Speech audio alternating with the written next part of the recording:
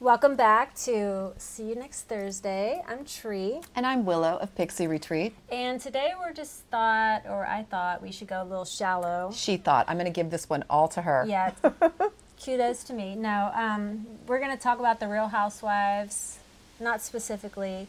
And the idea behind talking about it, I was joking with Willow, was that I asked her what qualities make her a housewife. And I said, I don't have any qualities that make me a housewife. And then she gave me, I don't know how many, because I wasn't raised really traditionally. I wasn't raised, I was like, as a kid, I wasn't trained to do laundry. I wasn't trained in the kitchen. I wasn't trained to cook. I wasn't trained in any of those ways. Shopping. I was trained to, I knew how to shop, and I'm really good at that, but meaning, I love really fancy, expensive things, but I am a really savvy shopper, and I have figured out how to get the things I want without spending $1.5 million to do it. So some of the things I was saying about you being housewife material, I'll list off a few.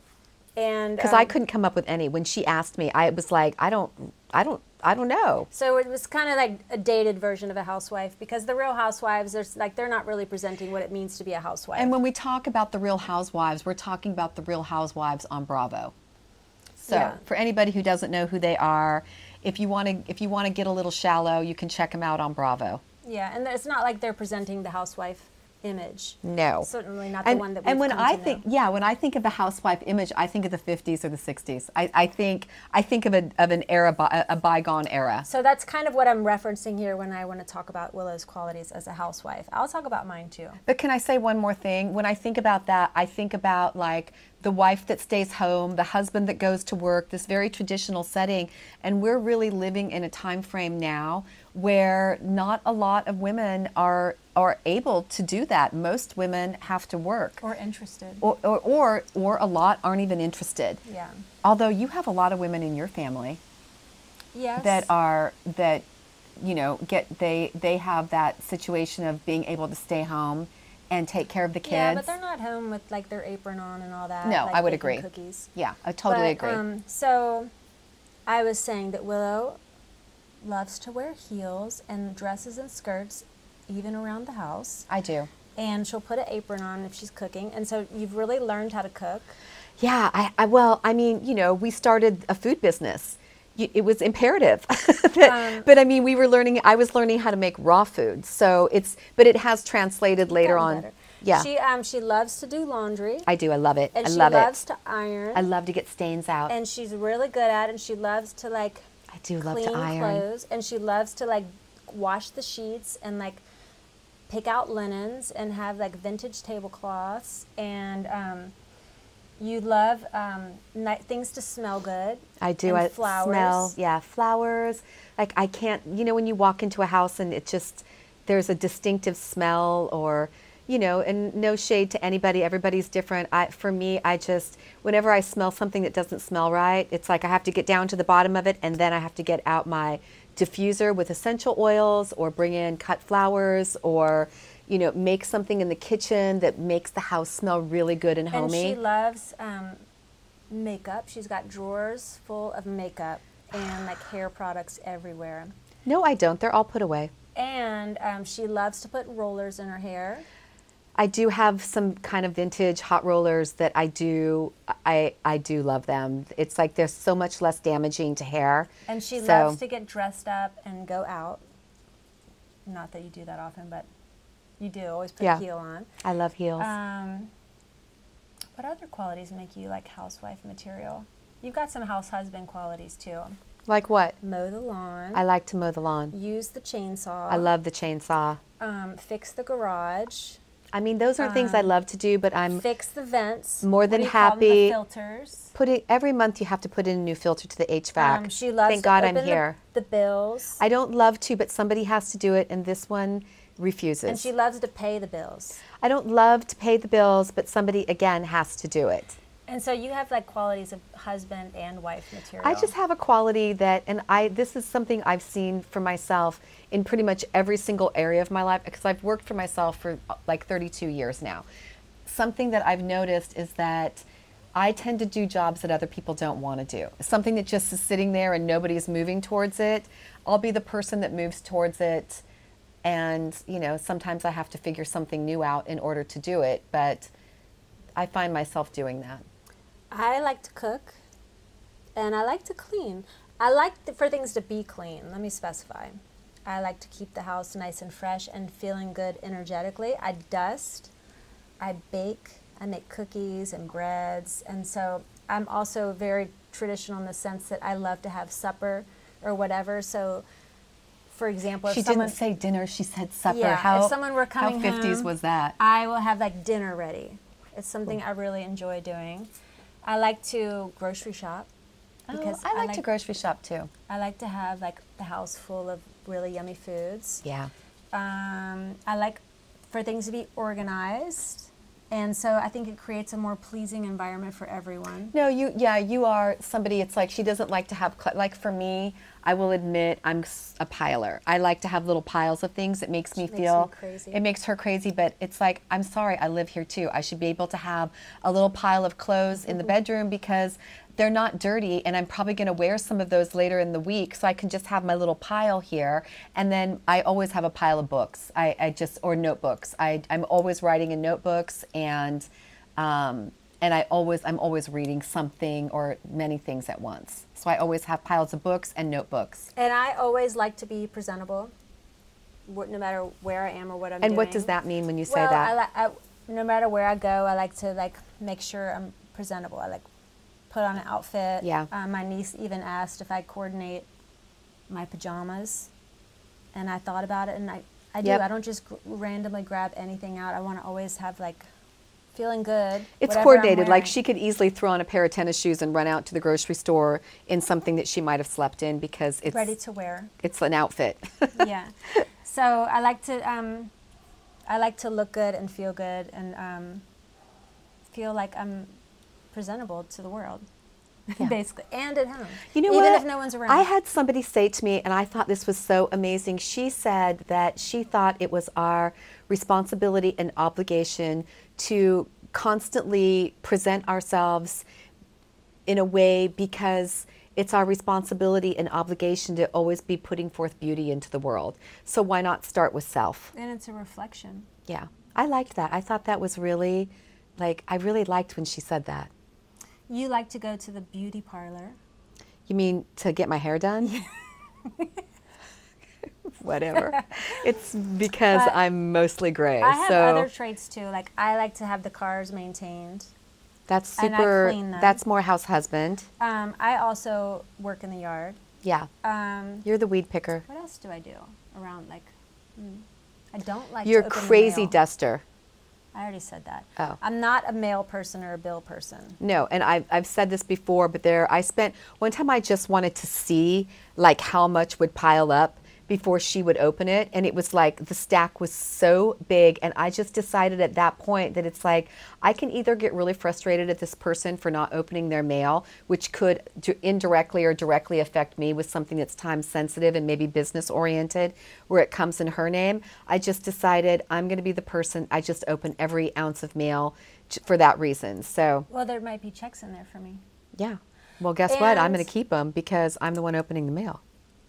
Yeah, that's fine. Just kidding. What else was I gonna say? I also, I like to I like to be in charge. Of the kitchen. I do. I like to be in charge, directing. Of the kitchen. Yeah, I'm really Of good the at that. cleaning. Yeah, like you'll say, can you do this and can you do that? And sometimes I'll say, nope, because I'm doing something else. But eventually I do it. Because the truth is, it's way nicer to live with somebody who likes to keep things nice and tidy and organized as opposed to somebody who is the exact opposite So of what that. are some housewifey traits that you possess? I don't know. I've never looked at myself that way. So it's just not something I've sat and thought about where you've obviously sat and thought about it. How about this? Since this was actually inspired by the Real Housewives of whatever city, New York, LA, or Beverly Hills, Orange County, Atlanta, Potomac, Salt Lake, which is my favorite. Dubai. Miami, Dubai. New Jersey. New Jersey. Which is your favorite? And which is your favorite, what's that word? Which is your favorite city? That wasn't the word I was looking for because that's an easy word. Franchise. What's your favorite franchise of all of the Housewives? Actually, your top two. You can collectively? The top three. And they're not indicative of what we were actually just talking about, but it is like a catchphrase, the Real Housewives.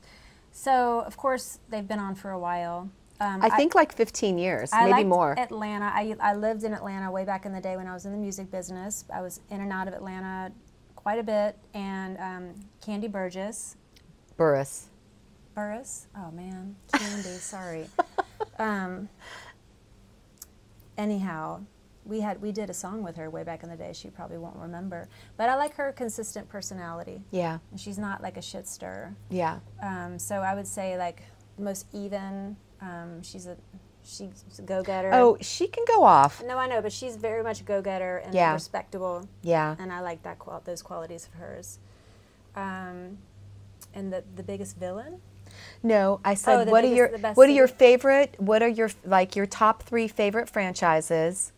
Then I'll ask you another question. I mean, I've liked Beverly Hills because I lived in Beverly Hills too, so it's interesting to look at it from a different perspective. Mm-hmm. And New Jersey's just like, they keep it hood, so it's like, they've been entertaining. I like New York. I said 3, top 3. Well, currently Salt Lake City's on blast. That's my favorite. Yeah. Hands down right now. Hands down. And so, yeah, I mean, it's just interesting to kind of check out, or not interesting. So who's your actual favorite housewife?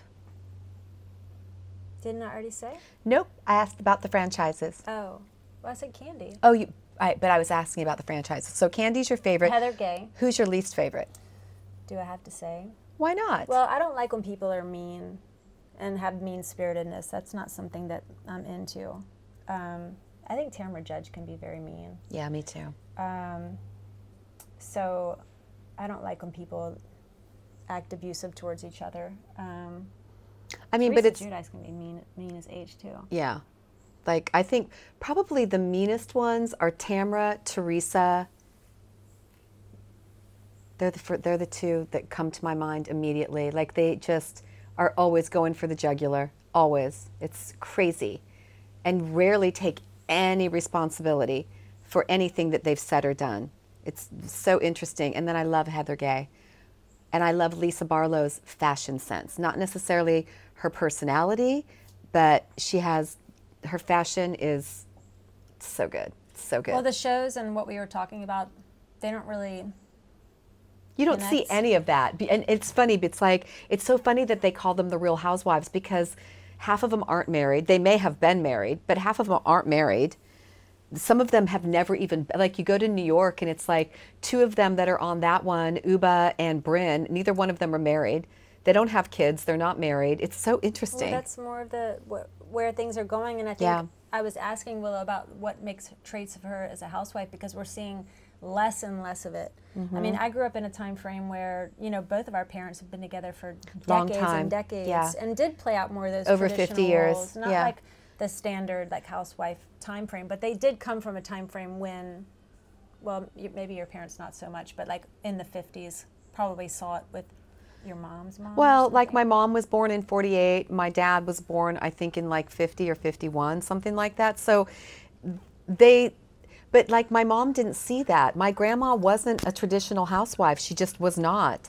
She just wasn't. And so I didn't really see that. She didn't instill that in you at all because she didn't want you to play that role. She didn't. And in fact, she would say things just like she didn't train any of us to be housewives. She didn't train us to be mothers. She didn't train us that way. And so and in fact, my mom would say things to me like, don't have kids, do you? And I think she probably said that because she had 4 kids by 21 and was on her 2nd marriage. And, now married to the man who raised me for, I think, 53 or 54 years now, 54 years. But so you saw stability, but I not saw stability, like that traditional stuff. And I also saw stability, and I was domesticated. But I don't think I was domesticated to become this housewife version. And it just wasn't ever anything I imagined for myself. I never followed that role. Yeah, and it's interesting because a lot of your sisters are, you know, are not necessarily out in the workforce, but I wouldn't really call them traditional either. You know, I guess this idea of housewifery is just really, really changing. I think, but I know a lot of women that would like to be able to stay home with their children. And, you know, I do. And I think it's so interesting anymore how most people don't get to do that. You know, and if they do, it's because maybe there's a, you know, a partner in the house, a husband or a partner or whatever that is taking on that role. But it seems like anymore, based on the cost of living, for most of us, it's like usually both people have to work. It depends. It depends. Yeah. You know, it depends on what you feel like you have to do. Yeah. I think if you feel like I don't have to do it, then you'll find a way to not. Yeah. And I'm seeing that more and more in younger people. They're waiting a lot longer to have kids, and I guess I don't really know anybody that wants to adopt that persona. I can't think of anybody that really wants that persona of being, you know, the stay-at-home, traditional kind of person. I'm sure there's somebody in my realm, but I can't think of them. Do you think there's something wrong with that? No, there's nothing wrong with it at all. I was just contemplating as two people that don't move a traditional path. Yeah. But yet we possess certain traits. Well, and we live in a world where, you know, there's certain kinds of things that seem to be expectations. You know, like it's so crazy how so many women are having just to pretty much do it all. But has it always been that way? Maybe so. My mom's always done it all. Yeah, my mom too. Yeah. I mean, mad kudos to her for doing everything that she did. I mean, my dad always brought home the bacon, but my mom really did everything. She always worked too. Up until, I don't know, maybe when my brother was in high school or something, maybe my sister, it's, you know, but for Tiffany and I, for there's 4 of us in my family, or 4 kids, I always knew my mom working on some level. No shade. I mean, a woman's work is never done. I agree. And when I watch mothers, like mothering, it's a lifetime job and it's a big job. Yeah, the biggest job. And to hold down a house is like a huge responsibility. So, and I feel like women don't really get the props they deserve for, you know, the work that they do in just kind of keeping their kids lifted and showing up and doing all that. So and their households running and. Yeah, it's a lot. I think I was just taking it from a different perspective of just like, you know, how you move about your house and what you do that makes you a housewife in terms of running your house, kids aside, because they're definitely a big component of that, but just, you know, keeping a tight schedule, you know, making sure breakfast is on the table. For me, growing up, dinner was always on the table at night. We always had dinner together. And so even did we. If my mom was working, like, that's where I started cooking from a young age. I learned to cook would contribute to making dinner. So no matter who was home, and even still, like we always sit down and have supper. You and I? We do, and then even when I go visit family. Yeah. It's just one of those components that's one piece that I really love, is like sharing a meal. So it's something we do with everyone. You know. Yeah. Anyhow, what makes you a good housewife? Or do you even have that kind of thought process? Because I certainly, when she said that to me, I was like, what are you even talking about? Like, that doesn't even compute for me. It didn't compute. But you live in a house. I do. But that doesn't make me a housewife. Kind of. Sometimes. I guess you have qualities. Yeah. But, I mean, you're not like a housewife, like stay-at-home mom. And again, no shade. It's like I just never, you know, I never saw myself that way ever. And then I think maybe because I had a mom who had 4 kids by 21, she would say things to me like, do you? Like, do you? My sister would always say, get in that kitchen and rattle those pots and pans. Which sister? Donna. Really? That's funny. Pretty funny. But yeah, just wanted to like take it shallow for a second. But it's not really shallow. It's just bringing in the housewives. That made it shallow. From Bravo takes it that sort of direction. Yeah, just contemplating how we live our lives.